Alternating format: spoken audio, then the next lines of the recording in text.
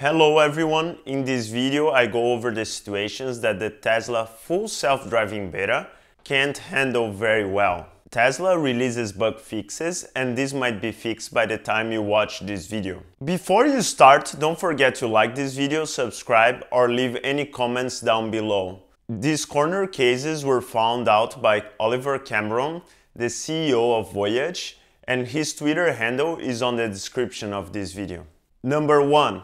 FSD appears not to detect the median lane in the dark, and in this case it tries to drive down the wrong side of the road. Take a look at the video. That was gonna go into oncoming lane, did you see that?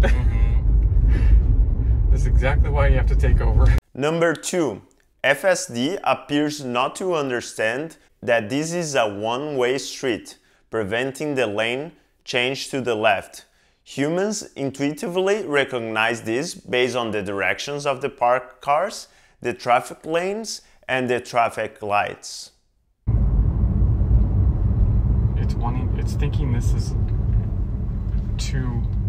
two-way for some reason. There's something wrong with the map data here because it shows the left-hand side being oncoming because it keeps turning yellow. It should be white. Number 3. In this case, the car doesn't know which route to take. It keeps switching from left to right, causing a need for the driver intervention as the vehicle drives for the curb. Number 4. FSD appears to be about to hit a sign requiring intervention.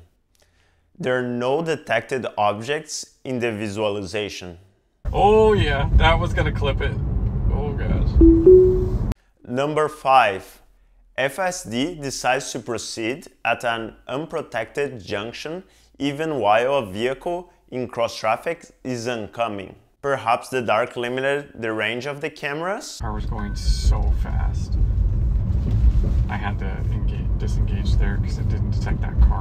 Some on Twitter claimed that this could be prevented if Tesla had the detailed maps of the streets that the cars are running in. But there seems to be enough evidence that's not the case. In this image, we can see some evidence that the Tesla has preloaded maps in its software. Note in this image the obscure cross street on the left that's already seen. If humans can detect these objects and drive in the streets with their eyes, it seems that cars would be able to do the same with their cameras. These bugs are due to its classification and prediction software, more so than its hardware.